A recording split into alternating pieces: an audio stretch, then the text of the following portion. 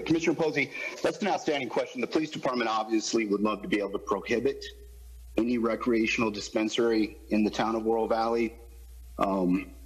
There's a lot of literature and data out there, specifically through the Arizonans for Responsible Drug Policy Group, that talks about recreational marijuana use and how it will increase teen use,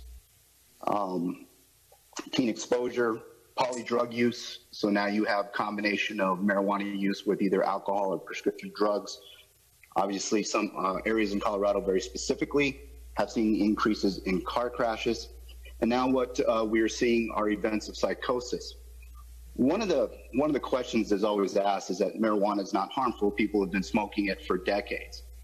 The problem is that when you grow marijuana and you smoke it like people did in the 60s, 70s, 80s, and 90s, there's only a certain level of THC content that can be developed by growing it. When you commercialize it, you've now, through science, you've mastered the extraction process. And through concentrates such as gummy bears and brownies and all these other type of edibles, but the commercial industry can create marijuana or THC to 99.9% levels. And the issue with that is that you've got young kids trying marijuana for the first time, either through an edible, be it a brownie or a gummy bear or a hard candy, and they're getting a level of concentrate that they just can't handle. So we're very much against Proposition 407, all the public safety groups, especially us in the town.